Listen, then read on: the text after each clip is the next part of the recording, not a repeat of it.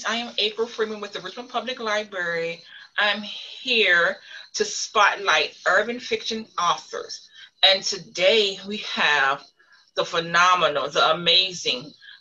She's from Virginia, right?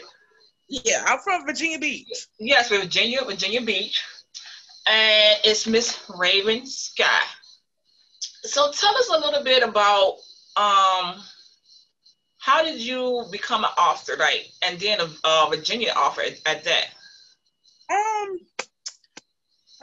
Where can I start? I think it was my 7th grade teacher. I tried to find him on Facebook when Facebook first came popular, but I couldn't. But his name was Mr. Emmert. And one of the first books that we had to read when the school year started was Where the Red Fern Grows.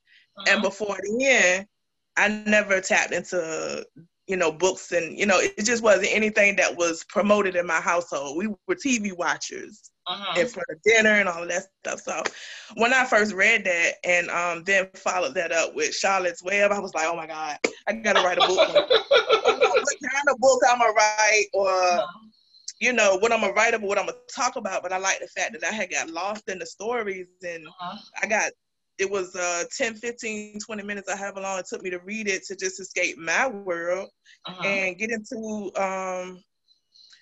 I was really kind of, really introduced to different races of people through reading books at a young age. So I said, this is what I want to do. I want to write books one day. So a little while after that, I started writing little short stories, little plays and stuff like that I still have to this day. And in 2011, I had started writing my first book, A Rumbling VA, in 2009 or 10. Didn't have a clue of what I was going to do. Amazon hadn't, from what I understood, I knew nothing about ebooks or that we could load things to Kindle. And so I just had something sitting. And so when I wrote A Rumbling VA, it was just because at the time, I was really into urban street lit novels, Nikki Turner and Shannon Holmes, and every Sunday I was getting a Triple Crown production book and reading it in that 8-hour time frame. So I just had decided I was going to do that. A layoff at my job that I was working at Dollar Tree corporate office at the help desk, and then they had a layoff. So I said, okay, this is my moment. This is it. And I'm going to ride this unemployment until I couldn't ride it anymore, just be honest. And I did. I was like, and then once I had saw how I could make money, pay my light bill, pay my rent, all that stuff off of these books, I went crazy. Yes. within the first 2 years, I had written, I think maybe six or 7 books. So how many books do you have so far in your category, in your catalog? A total of 9. When you write, do writing energize you or it makes you exhausted? Depends on which character. Angel in that book that you're holding. Woo, that was I gotta go walk it off and pray and cry and all of those emotions, because at one time that was me. I was Angel. I feel like I'm all of my characters, even the male ones, to an extent. It's a little bit of me in each and every one of them, even Juju. But Juju is my daughter's favorite character. Are you working on anything new? Actually, I am. Okay. I have taken a long hiatus. I think it's been like maybe 3 years since I put my last book out. But I'm currently in the midst of 2 books right now. One of them is called Chocolate Baby, and the other one is called Jungle Laws. And I just haven't decided which one I want to put out first. What is the best way to market your book that you found? Word of mouth. Yeah. Word of mouth. Word of mouth. I don't. On my personal Facebook page, I have a fan page, but I'm not one of those constant sharing links and all day long. My sisters stopped that the first 6 months of my first book, she called me. She said, if you share that book and that link one more time, I'm going to delete you. I'm trying to get book. But you know what? I respect that because I get tired of that too. And she was like, and I, and then I sat back and I stopped doing it for a week or two, and I was like, oh, okay, I get it now. Because I see it all day long to the point I started deleting people. Back then, when a couple, 8, 9 years ago, you couldn't hide people in your news feed like you can now. You had to either just delete them and be done with it. So I deleted quite a few folks. And that's one of my biggest pet peeves. Like, I have been in several reading groups on Facebook because I really like them. Shout out to ICU if you are watching this. And Kiana Drennan, because I used to love her book, Don't Read Me, Read a Book Club, because I'm a reader first. And to, see y'all, it look like a, magazine ad. You go in there some days, just nobody, how you doing? No conversation, not trying to even get in the mix of speaking with people about whatever the topic is that day. Just buy my book. And it's just, it's annoying. I mean, I don't think people are honest with authors and really tell them that, that's a turnoff. If you want to guarantee a way for me not to book, and then another thing, befriending somebody on Facebook and 5 minutes later, a link in the inbox will not only get you blocked and deleted, but I won't buy your book either because you couldn't even say hello. Exactly. During this 3 years, did you not write because of a writer block, or you just wanted to take a relaxation?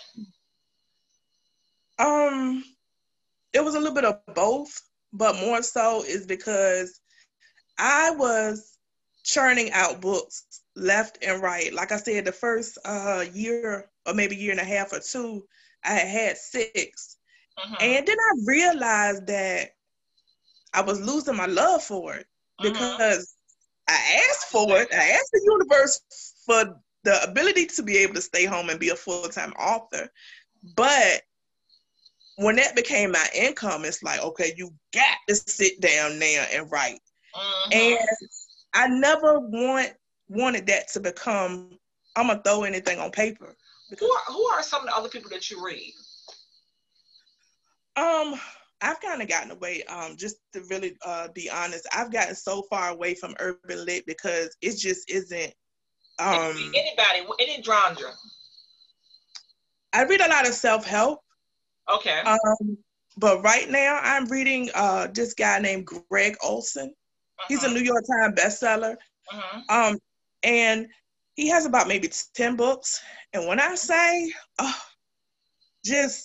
I've read, I think maybe 8 of them since the quarantine started. And there's 2 more in his series that I got to get. Danielle Steele has always been a favorite of mine. That's always my go-to with a cup of iced tea. That's a go-to. I'm about to say that. You got to have a go-to. But so you said it's Greg Owens. I should check him out? Greg Olson. So I should check him out. If you have Kindle Unlimited, he has books in there. I got a whole library full of books. We work here. Okay. Well, I thought for your personal reading, but yeah, Greg Olson, he is a phenomenal, and I like him because he can head hop